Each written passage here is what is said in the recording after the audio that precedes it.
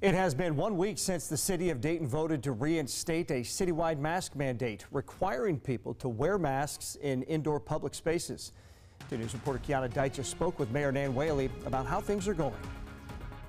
Well, so far so good. Mayor Whaley says no fines have been issued and the city hasn't gotten a ton of complaints. Some local business owners say violations are slim at their establishments as well. The city of Dayton is 1 week into a mask mandate which requires people ages 6 and older to wear a mask inside public spaces regardless of their vaccination status. This is much like a speed limit, right? We're telling people here's the limit, here's what needs to do. This is the expectation in our community.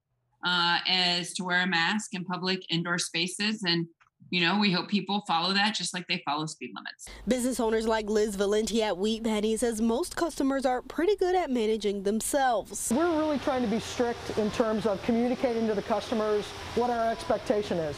So we're saying it on social media. When we take reservations, we're telling them the same thing, that they need to wear their masks into the restaurant. We've got signage everywhere. The owner of Glow Juice Bar and Cafe says this year they have a growing number of customers who wear masks regularly. Last year, people were kind of angry about wearing the mask, and then there were people, when the mask mandate was lifted, that were angry that the mask mandate was lifted. Kind of seems like there's a little something on both sides.